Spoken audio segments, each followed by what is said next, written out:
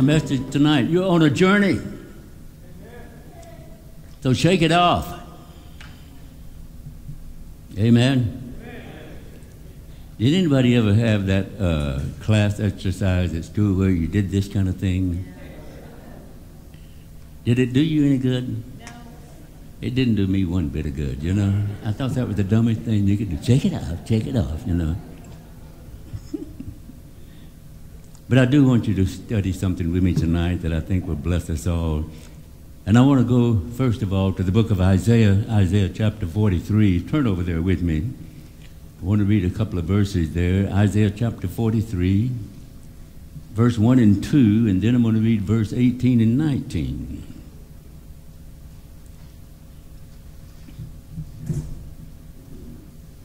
But now, thus saith the Lord, who created you, O Jacob. Now, I like the fact that it said, O Jacob here instead of O Israel. Now, Jacob's name was changed to Israel, okay? But the beauty of this is that every time you read about Jacob, it's a reference to us also, okay?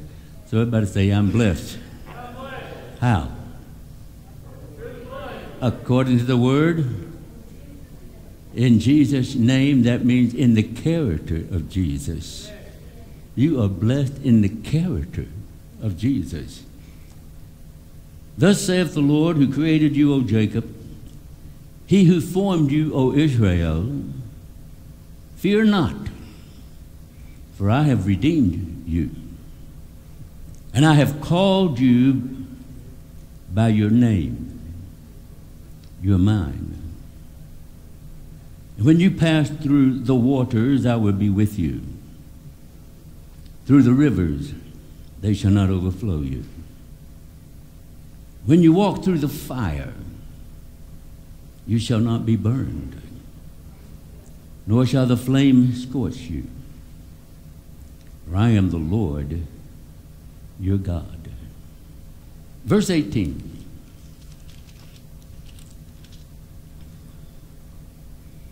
Do not remember the former things, nor consider the things of old. Behold, I will do a new thing. Now it shall spring forth, shall you not know it? I will even make a road in the wilderness and rivers in the desert. Did anybody beside me have a hard time getting away from your past? Did anybody have a problem? I know I'm the only one that probably did this, but did anybody have a problem with a video of your past keep playing over and over and over in your head?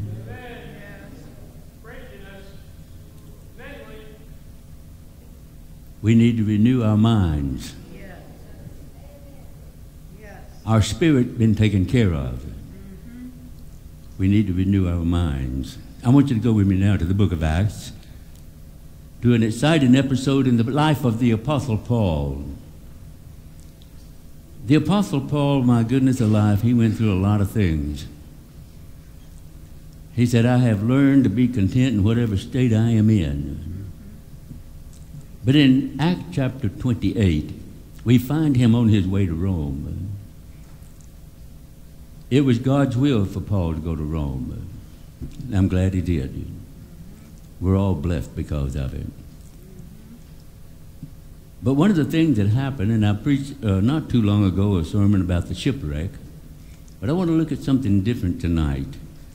Chapter 28, beginning in verse 1. Now when they had escaped from the ship, the storm had smashed the ship's coming apart. There's 287 people on this ship.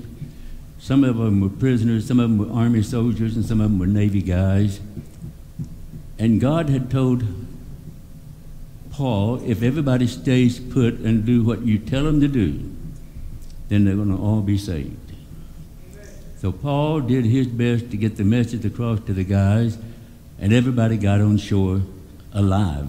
Everything else was lost, but they were saved. And when they had escaped, they found out that the island was called Malta.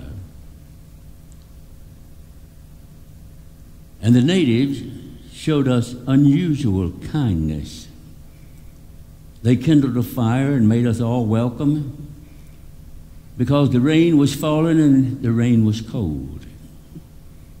But when Paul had gathered a bundle of sticks and laid them on the fire, a snake, a viper, came out because of the heat and bit him, fastened on his hand. So when the natives saw the creature hanging from his hand, they said to one another, "No doubt this man is a murderer, whom though he escaped the sea, yet justice does not allow him to live."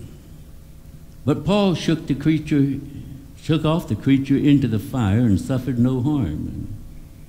However, the people were expecting that he would swell up or suddenly fall down dead.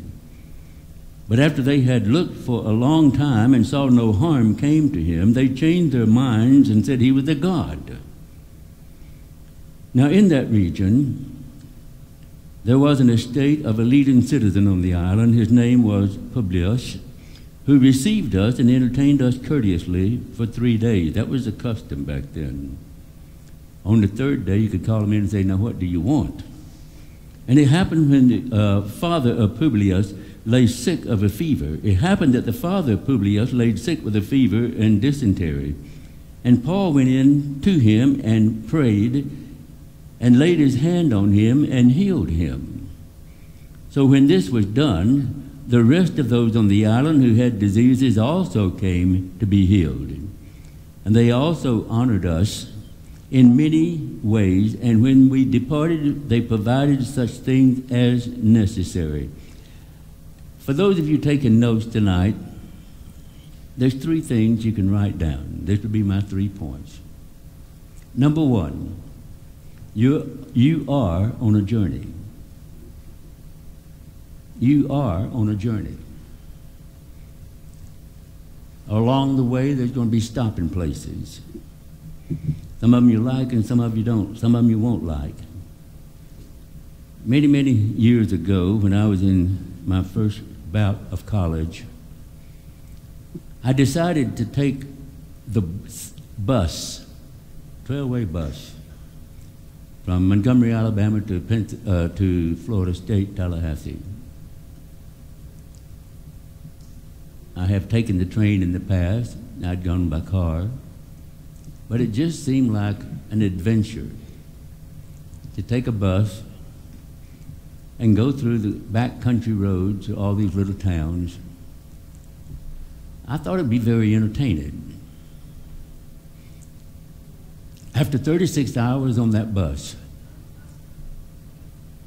I decided never to take a bus trip ever again.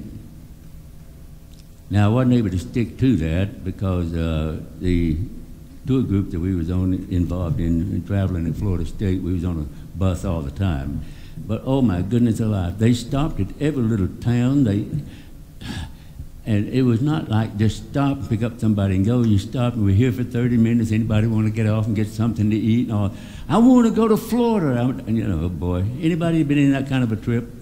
Does anybody feel like you're on one now? You understand what I'm saying then, okay? So that's my... Hello. We can hear you. Can you hear me now? Okay. I've had fun all day long, boy, oh boy. So you are on a journey. Point number 2 is this.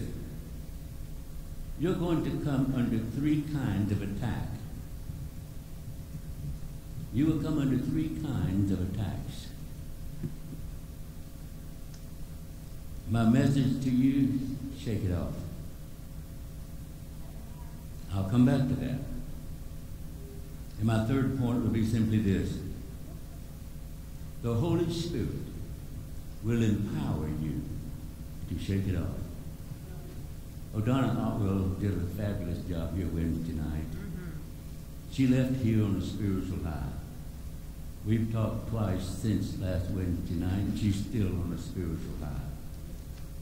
She had a prayer class the next morning at college, and when she got back to the university that morning for that 8 o'clock class, she went in there telling about what happened here on Wednesday night, and it happened all over again. God is doing some good things. And you and I need to recognize that no matter what you're going through, you are on a journey. God put you on a journey. God knows where you're going. God knows where you are. God knows what's going on. And the thing he wants you to recognize is you will complete your journey. Amen? Amen. How many of you made up your mind, I'm going to do what God called me to do? Amen. How many of you know what he's called you to do? How many of you feel like you've been called to preach? Wow. Can you preach for me next Sunday night? Oh, boy. All right. Hey, so here's the thing I want to do. First of all, I want you to recognize that the Apostle Paul had been arrested for something he's not guilty of, and they wanted to put him to death.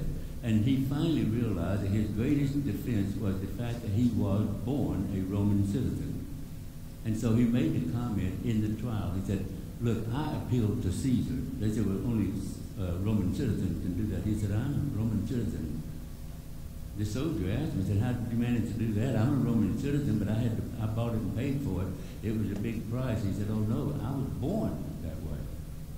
I was born a Roman citizen. How many of you know you have access to the throne of God? Do you know why you have access to the throne of God? You are a citizen of the kingdom of heaven. You are a child of the King. You have a legal right to petition the throne of God for anything and everything that's going on in your life. If you're struggling tonight, I want you to demand a trial in heaven. God, this is what I'm going through. This is my situation. This is my problem. And I know who I am in Christ Jesus, and therefore I'm claiming my victory tonight. Jesus paid the price. The victory is mine. And I've got the Holy Ghost inside of me that's telling me it's time for me to just start praising God, even before it's manifest, because that's the joy of the Lord, the joy unspeakable and full of glory. Everybody say, I got it. I got it. Somebody shout glory. Glory. What did you just do? Hallelujah, hallelujah, hallelujah. Now, Paul gets on this boat. Just to give you a little bit of the story previous to this, the soldiers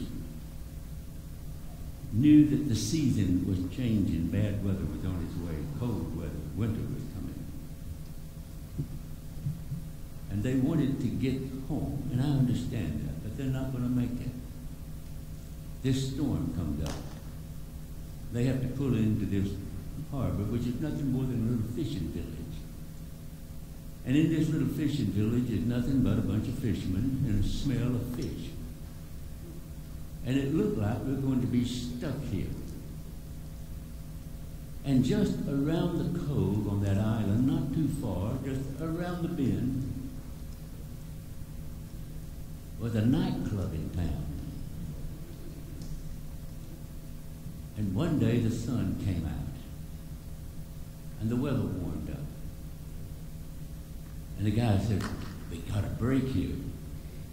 Let's get in the boat and go around the curve and get to that little honky-tonk town. And they take off. And no sooner had they got started, the cloud covered the sun, the temperature dropped, another storm moves in, and this time, this storm is devastating. It is called a python, a Euroclydon. It means there's absolutely no escape from it. It's a demon destruction type storm. And the ship is going down. There's no way they could save this boat. But they try everything they can think of to save it. The first thing they did was they began to tie cables around the boat to hold it together. I don't know about you, but there was a time in my life when I was trying to hold everything together. I could fix this problem. I could fix that problem. I could make this work. I could make that work. And nothing was saving me. I'm still sinking. The storm is overtaking me. So the next thing we do is we begin to throw stuff overboard. We begin to get stuff out of our lives. But maybe that'll make a difference if I stop doing this or stop doing that. Maybe that would make a difference. And it didn't make a difference. The storm is still taking its toll on the boat. The boat's going down. And so after a while, they all got together and decided to have a prayer meeting. And all these guys are praying to their various gods to save them. It's amazing how we try to save ourselves first save our situation first before we go to God. But who is our God? Let me try something on you. Don't raise your hand on this. But is there anybody around here, every time you get in trouble, you call Mama to pray for you?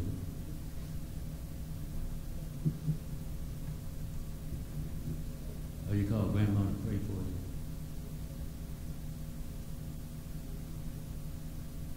You just put Mama or Grandmama between you and God. Hello? Some of you look at me like, but it's true. Take Mama and Grandmama out of the picture. Let it be just you and God. Are you still with me? I want you to know something. God is your heavenly Father. And especially with men, sometimes that can be a difficult thing if you've had a difficult father. But I want you to know your heavenly Father loves you. Your heavenly Father will do whatever is necessary to make you a winner. Your heavenly Father would never badmouth you. Your heavenly Father will always bring the best out of you. Are you still listening to me? Now, you got somebody on your side. Jesus paid the price for you to win. You got somebody else on your side. You got the Holy Ghost inside of you, the Holy Spirit inside of you, that's going to give you the ability to shake some of this stuff off. Are you ready to shake it off? Hallelujah. Preacher, I'm running a fever. Shake it off. Well, I've got a lot of allergies. Shake it off. I've got an attitude. Shake it off. Hello. There's going to be a whole lot of shaking going on when God gets a hold of the church. Amen. Let's give the Lord a shaking. Amen. All right. Now, so the Apostle Paul comes up on the deck and he said, fellows, listen to me. You've been praying. I've been praying. I've been praying to my God, and my God has answered and sent an angel. Said everything's going to be all right.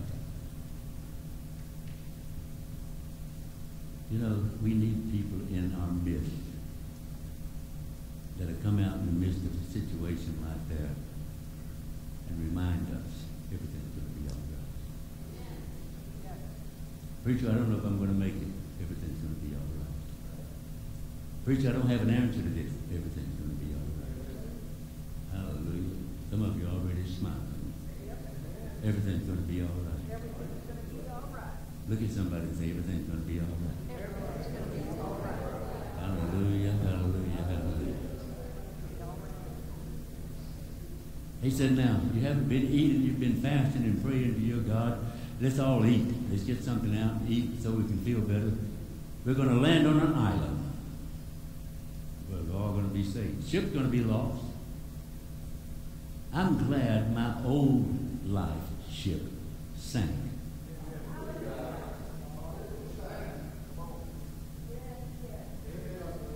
There's nothing left of that old boat.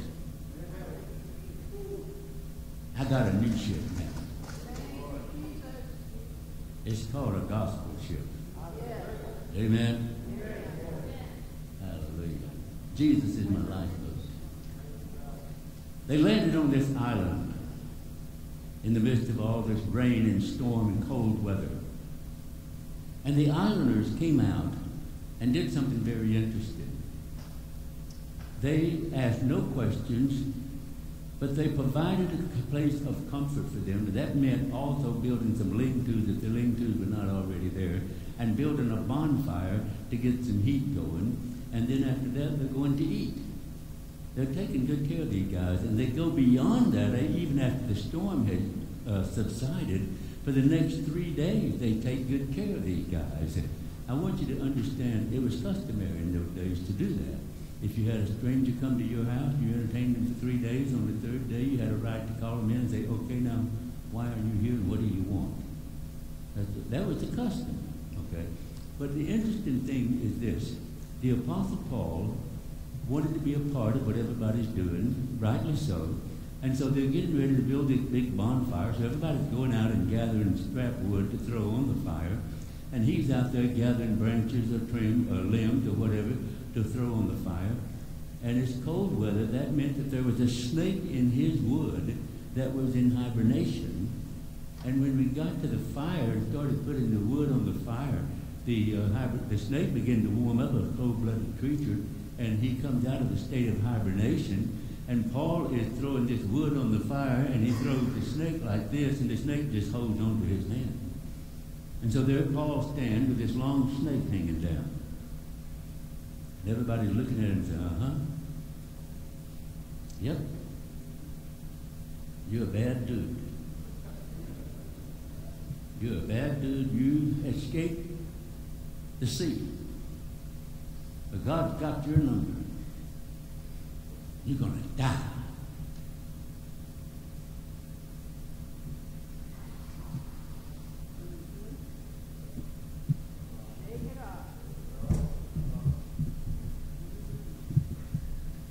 There's not a person in this room that's been called to die from snake bite.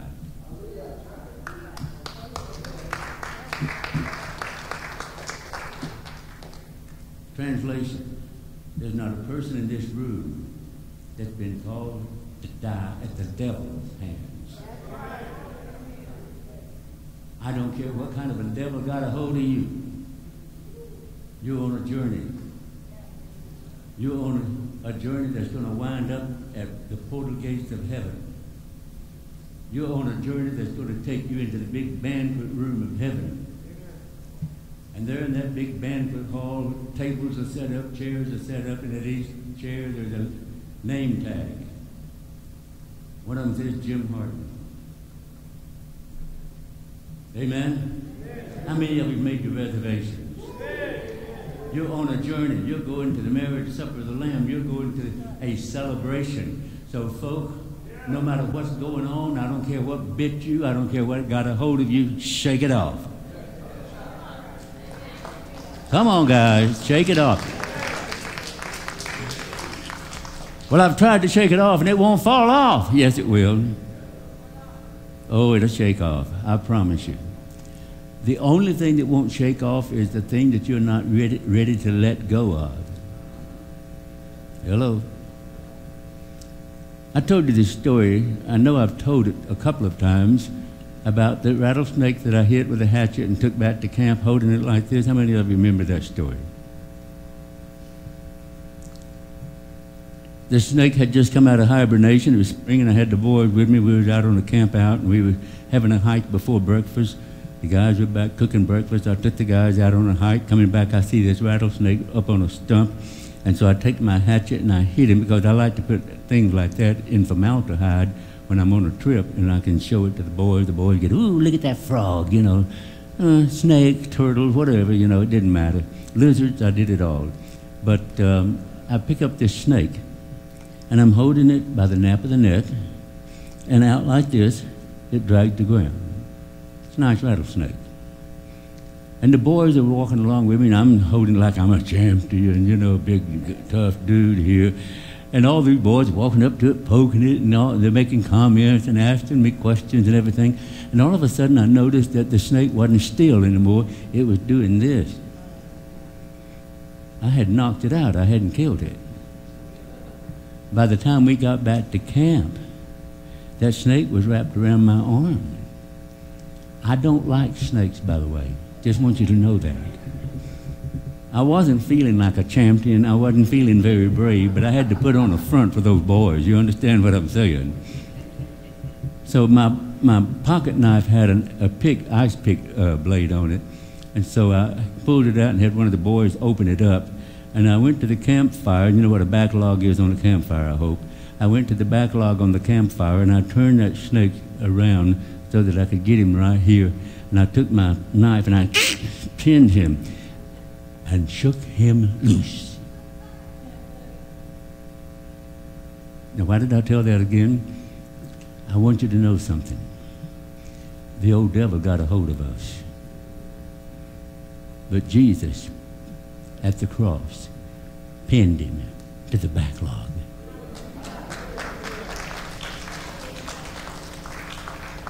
You're free. You're free. Look at your neighbor and say, I'm free. Do you really believe you're free?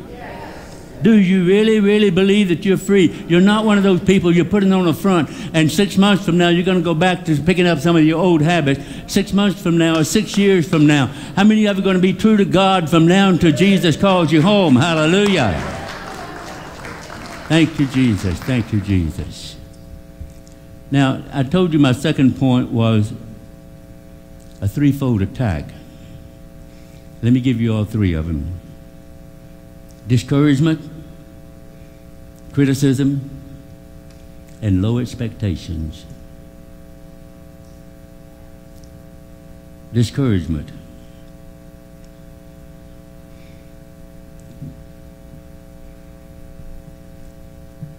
When you're on a journey, and the journey you're on tonight is to your heavenly home, it's going to take you up hills and down hills, mountains and valleys, deserts and streams. Sometimes you're going to run into things that are not pleasant. And you're going to run into people that's not pleasant. If your focus is on things and people, you can get discouraged.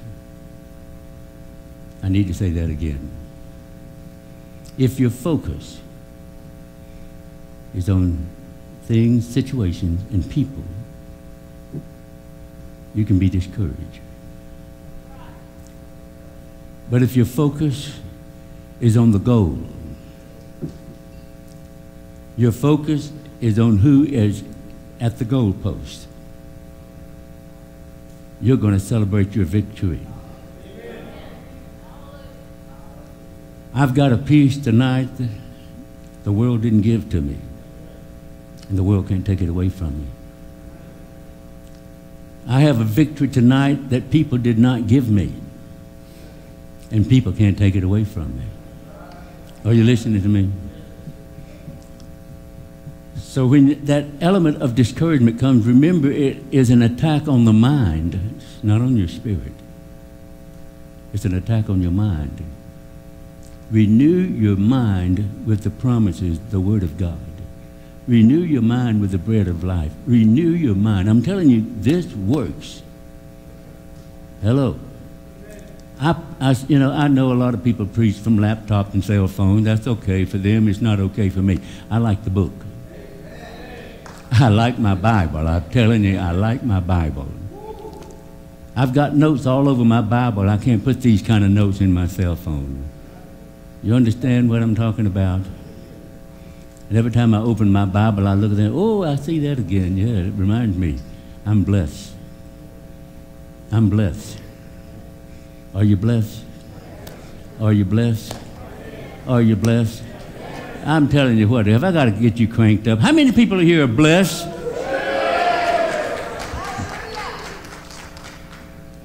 So that means you're not going to get discouraged, right? Shake it off. I like you. You know, the whole thing is this. You're on a journey.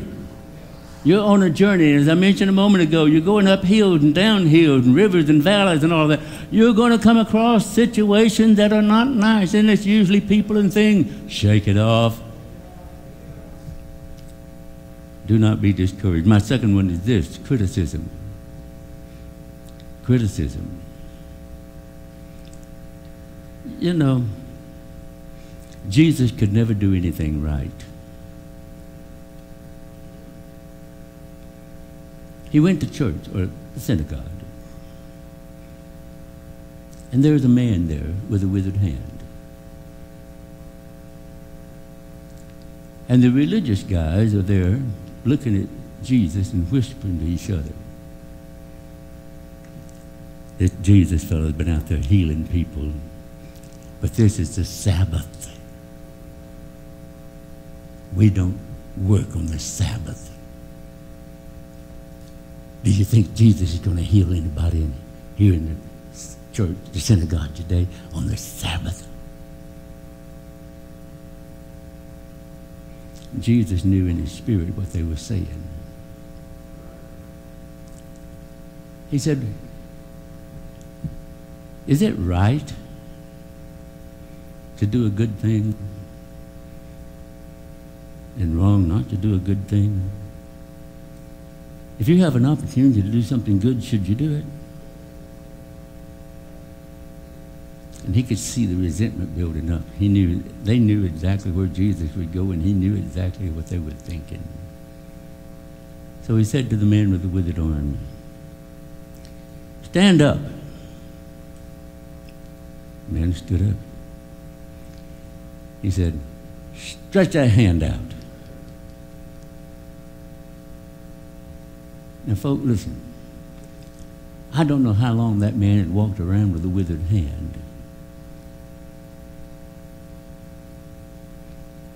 But I can assure you that there had been many times when he tried his best to stretch it out. He may have even had a daily routine every morning thinking, maybe if I exercise it, I can make it work. And so many times we do that with our testimony and our ministry. The hand of our ministry, the hand of our testimony. We don't feel like we have a ministry. We don't feel like we have a testimony. And we keep thinking, well, if we keep working this, maybe one of these days I'll be a good Bible teacher. Keep doing this, maybe I can overcome my weaknesses. We keep exercising. It's called self-works. Hello? What made the difference in that man so that he could stretch forth his hand simply because Jesus told him to? How is it possible that this man whose hand is useless, has no strength or power, all of a sudden, boom, there it is? Is it because Jesus said so? I want you to know something.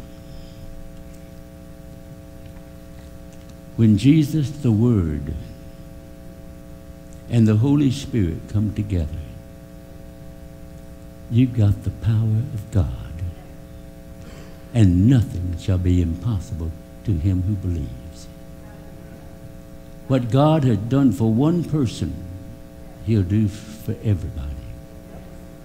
If he has blessed anybody in this room, he'll bless everybody in this room.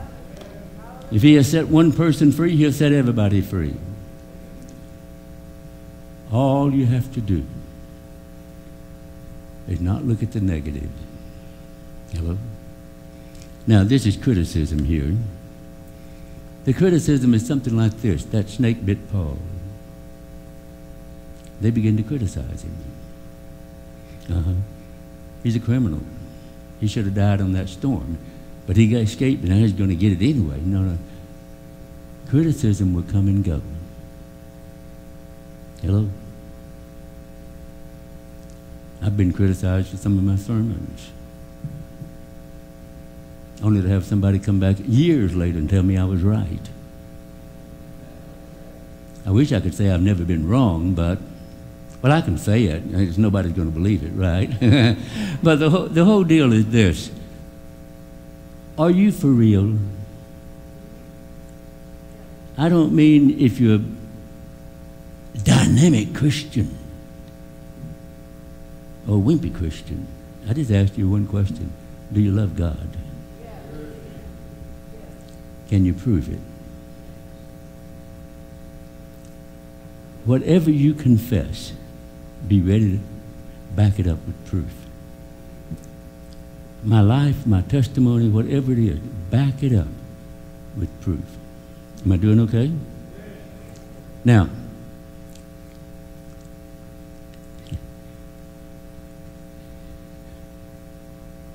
I want to use another illustration here. Remember that Jesus was baptized by John the Baptist. John the Baptist, his cousin, had been told that when you see the Holy Spirit descending on someone and remaining in that person, you're looking at the Messiah. And so John the Baptist is out there preaching and baptizing, and here comes his first cousin, Jesus. Jesus comes up and says, John, I need you to baptize me. John says, oh, no, I need to be baptized by you. Because he'd heard about Jesus. But here's the thing that's so interesting about that. Why did Jesus have to be baptized? You and I were baptized in water as an act of repentance and a testimony that we've been born again, right? Jesus hadn't committed any sins, and he didn't need to be born again. So why in the world did Jesus say, I need to be baptized? Because he was the Lamb of God, scheduled for sacrifice. When they brought the lambs in the Old Testament, under the Old Covenant, under the law, to be sacrificed, they had to wash them. So Jesus comes in and says, wash me. And all of a sudden, the Holy Spirit comes. You that have received the baptism in the Holy Spirit, some of you Wednesday night, some of you at camp, some of you 10 years ago, some of you a long, long, long time ago. You have received the baptism in the Holy Spirit with fire. And the fire always showed up, and this is from this morning's message, the fire always shows up as a mark of God's approval. And I used the illustration this morning of Elijah and the prophets of Baal. Elijah got the prophets of Baal together and he said, you guys build an altar and I'll build an altar, and we'll both build altars just alike. You offer a sacrifice, I'll offer a sacrifice. You pray to your gods and I'll pray to my God. And the God that answered by fire is the God we're going to serve. Here's a man that's ready to change a nation. Folks, you and I have the ability to change our home, our family, our church, our community. We have the ability to change the nation. And it has to do with our relationship with God. I'm coming up to a key word. I'll give you a key word to write down. Approval. Approval. Now the prophets of Baal built their altar. They set a fire around their altar. They sacrificed the animal and put it on the altar, and nothing is happening. So they begin to pray and pray and pray, and nothing has happened. So they begin to dance around it, and nothing has happened. They begin to shout, and nothing is happening. And finally, they jump up on the altar and offer themselves, and they're getting burned. They're cutting themselves with knives and bleeding all over the place, and nothing is happening. And this goes on for 6 hours, from 9 o'clock to 3 o'clock in the afternoon. 3 o'clock was the time of the evening sacrifice to the Jews. Elijah got the match in his hand and said, before I set this wood on fire, let's put about 30 gallons of water on this thing. So they began to pour water on it. They dug a trench around it. The water's going over the wood, soaking it, running down in the ditch that's around the altar. How many of you know you have an altar in your heart? How many of you know Jesus is on that altar? But he's alive, amen. You and I need to dig a ditch around our lives. Keep the world on that side, God on this side. You understand what I'm saying? Separate yourself from the things of the world. Separate yourself. Now, having said that, after all the water's been poured on there, Elijah prays a prayer of 64 words. Not a long prayer. 64 words was all he prayed. And fire from heaven fell on that altar.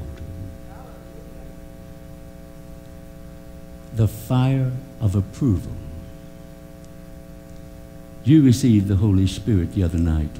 You received the Holy Spirit at Camp Lake Leakey.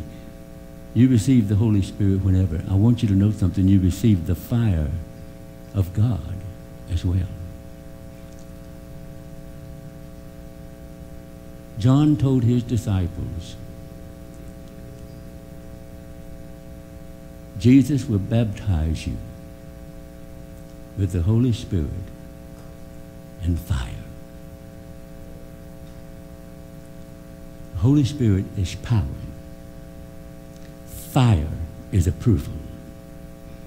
On the day of Pentecost, in the upper room, 120 received the Holy Spirit with tongues of fire. They received power and approval. I want you to know something tonight. You have received power and you have received God's approval. You're on a journey. The devil can't stop you. People can't stop you. Circumstances can't stop you. Once in a while something slows me down. But I know in whom I have believed, I'm fully persuaded he is able. I'm going to win this game. I know I'm going to win this game. Everybody say, I'm a winner. Look at your neighbor and say, you are a winner. There is no losers in this room tonight.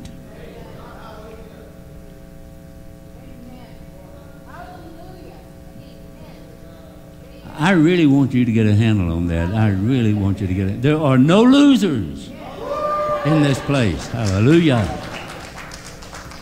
So I close with this. The Holy Spirit empowers you to shake it off. Go with me to, if you have your Bibles handy, go with me to John 10:10, one of my favorite verses. You could probably quote it, but I want you to underline it in your Bible.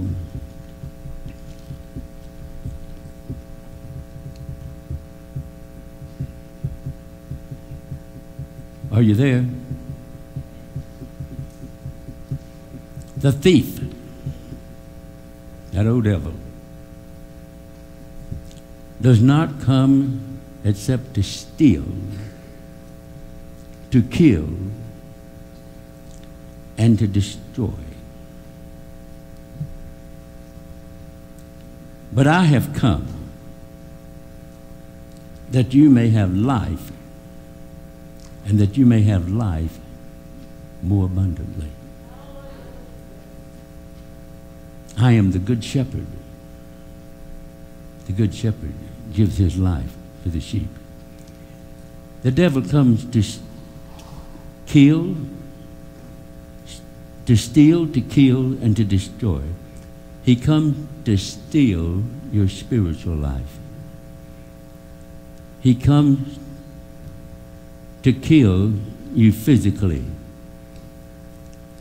And he comes to destroy your creativity. How many of you are dreamers? Anybody here want to classify themselves as a dreamer? I'm a dreamer. How many of you have some big dreams?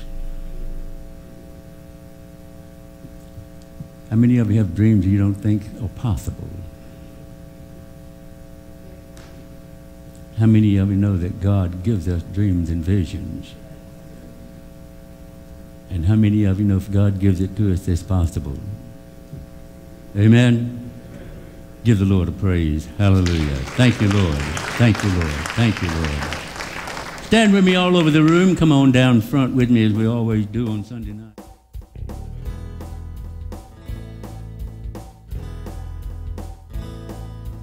Lord, I want to be near you. Lord, I want to see your face. I want to be in your intimate mercy.